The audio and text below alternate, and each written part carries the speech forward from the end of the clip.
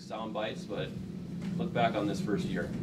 Well, number one, it's been a lot of fun, been a lot of work, and very time-consuming the first year because you just have a lot of things you need to take care of to try to get things in the right direction, and really happy how it all finished, especially for our seniors, how we made the run, and can be really proud of the season.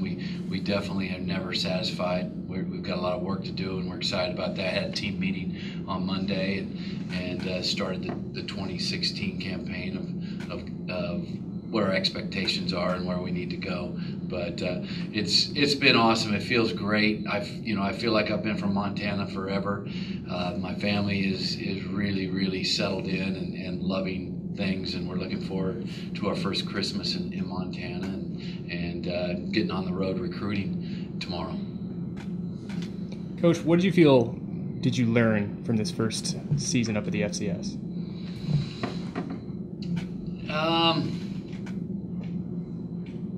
It was good to figure out just how defensively people were going to play us and what we needed to do with our defense to shut some people down. We made a lot of adjustments throughout the season with our defense, and I think people could see that the things that we were implementing game plan wise they were making us a much stronger defense, and it was really exciting to see that, and the way the ability to play man coverage in the back end enabled us to get more people in the box and let these guys go. There's not a whole lot of difference. It's just trying to figure out how people are going to do things, as far as scheme goes. And personally, I learned better as the year went along on how to handle my time and control, you gotta be a football coach too, and a lot of head coaches just do the media stuff, and I'm coaching and I'm calling plays, and I probably didn't do a great job early with taking the time for football and limiting my time with you guys, so I learned and I got better. Coach, obviously, when you come in, it's, beat Montana State, conference championship, national title. Obviously, those are goals. But would you say that this year overall was a success? It's a successful season. It's not what we wanted, and anybody's satisfied, they're on the wrong path. I felt like we should have been 10-2, maybe 11-1 in the regular season. Things should have went differently in Liberty. We definitely should have won the Cal Poly game and the Weber State game, and you look back on those and you're disappointed. In Liberty, we just didn't make plays on either side of the ball when we needed to, and we had a chance to win that or take control of that game, and just didn't do it on the road and didn't handle playing on the road all that well. I loved what we did at Montana State, but other than that, we didn't play great on the road, and that's something that we definitely need to work on for this next season. But successful, yes. You always want to make the playoffs here, but we're about championships and making a deep run, and that's what we're working for.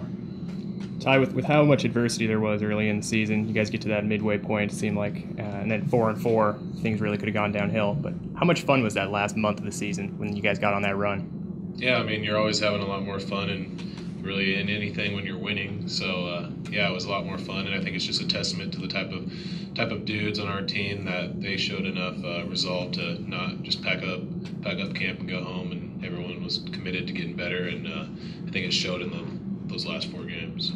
And looking back at that wild play at the end of Idaho State, did that feel like a catalyst? Did that really kick you guys off, just get you a little bit of luck that you needed?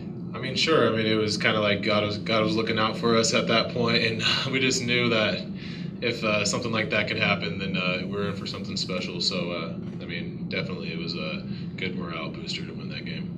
Ty, when you're playing, obviously it's all about the team and what we're doing as a group here, trying to accomplish a goal. But now that this is done, you just completed one of the great individual seasons defensively that the school's ever seen. what sort of satisfaction do you take about the accomplishments that you've had, and obviously the opportunities that are still out there for you awards-wise, but just what you've done as a defensive end of the school? Yeah, I mean, I think everyone that comes in here, you hope to, that's what you're working for. You want to leave a legacy and you want to have an impact on the program. And hopefully, as a player, you can leave the place better than you came in. And I hope that I've been able to do that during my time here. And I mean, it's cool because I had such great coaches and I've had so many people that have helped me get to this point. And so, I mean, to say that I was like me or anything would be an injustice to the people that have helped me get here. But I mean, I'm extremely grateful for my coaches and my teammates and my parents, obviously, that have helped me get here. What are you going to remember just from your time here? I mean, yeah, the games are awesome. I mean, of course, I'm going to remember running out of that stadium. I think that's an experience that, you know, it just can't be replaced by anything else. But I think most of all, I'm going to remember the time in the locker room with the dudes, just joking around and laughing and having a great time. It's what most people don't get to see, but I think it's what really makes this place special as far as being a player, is just the relationships that you build with people, and that's what I'm going to miss the most. Do you get any time to kind of relax, or is it kind of go into training mode, or what are you doing? I mean, just for my own sanity, I'm going to take a couple of weeks off and just try to recharge, and then it's on to the next phase. So definitely going to go home and enjoy time with the family, and then get to training. Coach, you said, you know, you're hitting the road tomorrow and back onto the recruiting trail and all of that. When is the space that you're going to have to be able to reflect, recharge, put it in neutral for a while to gear up heading into next year? Once we get off the road, we get into this dead period. I think it's December 19th. It'll be great. I was sitting in the hot tub with my youngest, Sam, the other night. He said, "Dad, what do you want for Christmas?" I said, "I want a couple days off," you know, and haven't had that for a long time, so I look forward to that. Just getting up and hanging out with my kids and my wife and just enjoying this place, because Missoula is such an awesome place, and we just haven't had that much time to really truly enjoy it, and you know, so that's what I'm looking forward to. But recruiting, you know, this is the time when you win games. You've got to do a great job in recruiting. We've got a great start on it, and I think we've got 11 commitments and don't have that many more spots left, and just got to go out and make sure everything stays where they're at, and I think the recruits know that something special is going to be coming down the road, and they definitely want to be a part of this.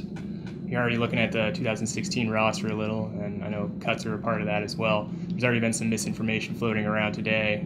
Can you talk to us a little bit about who's not coming back? I think everybody on Twitter's got that figured out. You know, I don't need to comment on that stuff, because there's so much misinformation on the internet. It's really disappointing how unprofessional this stuff is, to put young men's names on social media that I haven't even talked to. And then you can delete the tweet, but you've already done the damage when you put their name out there, and it's wrong. It's absolutely wrong, and I have no comment on the roster. The roster will be set before spring ball, and that's it. You know, and you guys need to figure it out, that saying that sources say is not a professional way to report things. You need to know what's going on, and when I tell you somebody is not on the roster, then you should report it. But it's wrong. It's wrong for a young man to have to deal with that, and that's all I got to say about that. Bob, as your first year comes to an end, what changes, if any, will be in store through the off season, anticipating a new season next fall? You know, we're going to continue to work on things, and after 1 year, going into an off season where you truly know everyone, and we'll have exit meetings when we get back in January, and really discuss individually with guys of where we need to go with the program, and you know, the weight room's a big part of that, and just taking care of the little things. And you know, we had a great season, but we continually took a couple steps forward and then 3 or 4 steps back, and we want to get to the point where we don't do that anymore, and we're not having to worry about little things, and just distractions. You don't need distractions when you're trying to build something special, and so recruiting is huge. Off-season program is huge, and accountability. If you're going to be on this football team, you got to be accountable every day, and we've got to have everybody on our team that have the same type of work ethic and way of doing things that guys like Tyrone have. And when we get everybody on the program to do that, we're there. And we can't have the attitude that, hey, I've got my scholarship, now I can cruise for 5 years and ride off in the sunset and get free school. You got to earn it every day. Coach, since you were hired, the pedal's been all the way down for you, within just figuring things out for yourself and also to get sort of into this program now. Heading into year number 2, do you feel, I don't want to say that it'll be easier, but because there is, a history there already, that the preparedness is going to be greater and that you will, be able to be more effective as you go into things that you do? Yes, and I think that I can knowing how to do things. Every time you take a new job, it's 10 times harder because it's just the smallest things of figuring out how things are done. When you're at another school, you know exactly how things are done, and basically it's the same thing every single year. It's just a different year. And coming here, the smallest thing you have to ask everybody, well, how is this done? How is that done? And you would think there's a lot of carryover, but there's not between institutions on just the smallest things. And the biggest thing is getting to know these players and how they tick and how to motivate them and how we work with those guys is going to be huge. And there was a lot of emphasis on things once I got hired that didn't make us a good football team or a better football team, but they needed to be done, and I wanted them to be done. Can you give an example of something? Well, driving 4,200 miles across Montana, I wanted to get to know everybody, and I needed to get to know everybody. And now we're going to cut that back a little bit and condense it. I was on the road for about 8 weeks, and we're going to try to condense that to where I can spend more time on cut-ups, traveling and meeting with other staffs and continually getting better as a football coach. And sometimes people can forget about that you are actually a football coach and you need time to do those things. So that's when we can do it in May and April, May, sometimes in February, that you can get with other staffs and talk about things. And I didn't get to do that last year. I got hired and we got out on the road recruiting immediately. We had signing date, and then I was in Palm Springs doing some stuff, and I never had a chance to get with anybody in February and get better as a football coach, and never had any time in May to get with anybody. So, yeah, it's a long answer, but there were things that I really wanted to get done in my first year, and I think we accomplished that. And now we can back down a little bit with that stuff and get better at football. Coach, obviously the players like the season because they're playing and that's when they get to go out and have their fun. But what is it like for you when it's kind of a full-time thing and do you enjoy the off season and just kind of talk about the grinds of a season and the grinds of getting out on the road and recruiting? This football season was a lot of fun, and it was hard to get up on Sunday and get going. I really struggled. I could have slept in, and I was up very early, and couldn't get my mind off of not being still in the season. Being a football coach, the years go by very fast because the year is cut, broken up into different areas, and you're always doing something different. You go from the season to really grinding on the road, recruiting and the holidays, and then you've got your national convention, and then you've got your signing date and getting ready for spring ball, and then you got your summer camps and then right back into fall camp. So it's always broken up, and it really does fly by. And I enjoy everything. That's the whole point. If you don't enjoy recruiting, then you shouldn't be in this business. If you don't, I am very competitive as far as the recruiting process because I want to go into a house and change a kid's mind and get him to come to play at Montana, and I enjoy the X and O part of it. You know, some guys are more into the recruiting and meeting the people, the program, all that kind of stuff. I love X and O, and I love the football part of it, and I really enjoy people. You know, so our GSA stuff is awesome. I love to be around people, and Montana is my kind of place. You grow up in Nebraska, everybody you meet in Nebraska you'd like to hang out with, and that's what some of my friends that came into town, everybody they met at the tailgates, they're like, man, these people are awesome, you know, and that I enjoy that part of it too. So I've really got a pretty good life. It's very busy, but I really, really enjoy what I'm doing, and it is 100 miles an hour. It's not going to stop. This was a bit of a year of the quarterback for Montana, and not in a good way. What do you think this season would have been like if the injury bug hadn't bitten?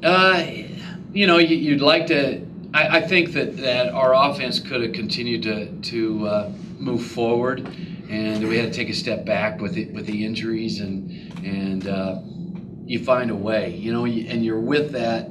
You do that a number of times throughout your career. You just find a way to win enough games to get you through those injuries, and that's what we had to do, and it was tough there for a while. When we hit that 4-4, and you're looking at the schedule that we've got coming up, it was very tough, and our you know, Chad McKenna did a great job of finding a way for us.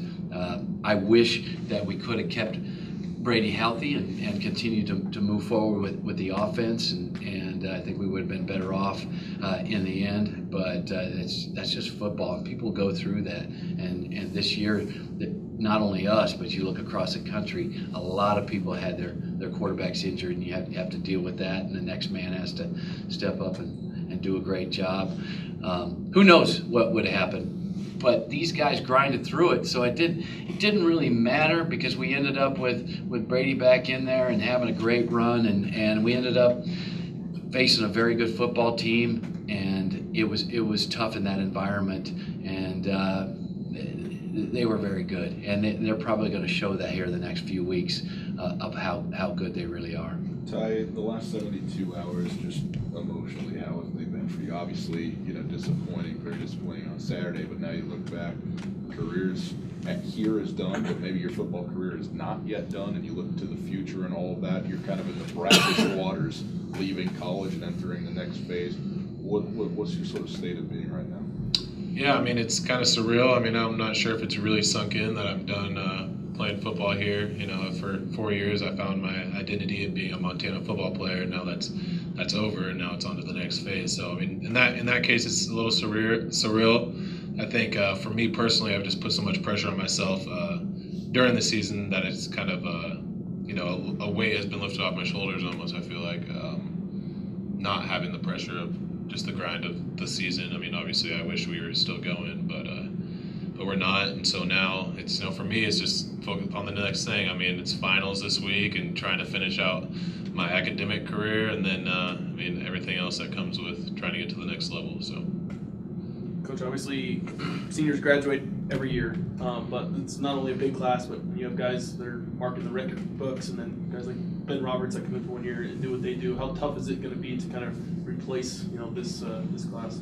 Really tough. You know, it's more emotionally than anything, and the football side of it, you sit around with recruiting and you're stressed out and you can't sleep because you're trying to figure out how do I replace a guy like this, and how do you replace Jamal and Ben and John Schmang and Kendrick Van Akron and Maya. I mean, it goes down the list. I mean, we had these guys at our banquet the other day, and it was a long line of really, really good football players, and that's hard. But the emotional side, you just miss them, you know. And I know, you know, for the guys that we retain from the other staff, they've been around these guys for, you know, every single day almost for 4 or 5 years, and all of a sudden they're gone.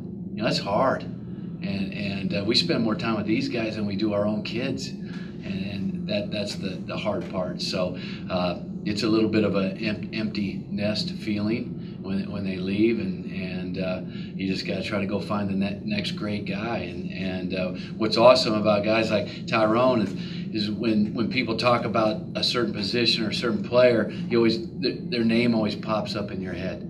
You know, we got to find another Tyrone Holmes. I've already said it in recruiting meetings. You got to find that guy. We got to save a scholarship for that guy that may be available late. You know, right before sign day, a guy might become available, just like Tyrone Holmes. We need another guy like that. You know, and I had a guy at Colorado Mines set the Division II sack record.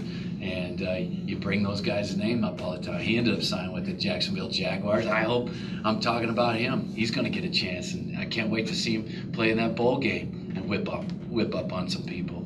So it's hard, and if you don't get emotionally attached to these players, then it's not worth it. It's not worth all the time that you put into it, and that's what makes it fun.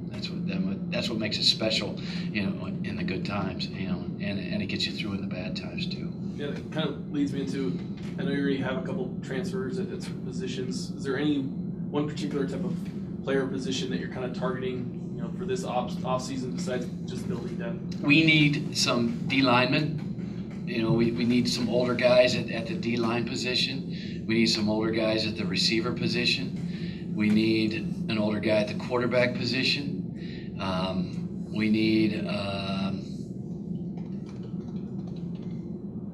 an older guy in the secondary, you know, and then the rest of them we're going to build it from the ground up and fill in with high school guys. But there's some definite holes that you don't see from this team. You know, we came in here and we had such a big senior class. You know, you didn't really truly see the holes in our depth chart, but they're there, and we've got to fill them this off season, and it can't be with just high school kids.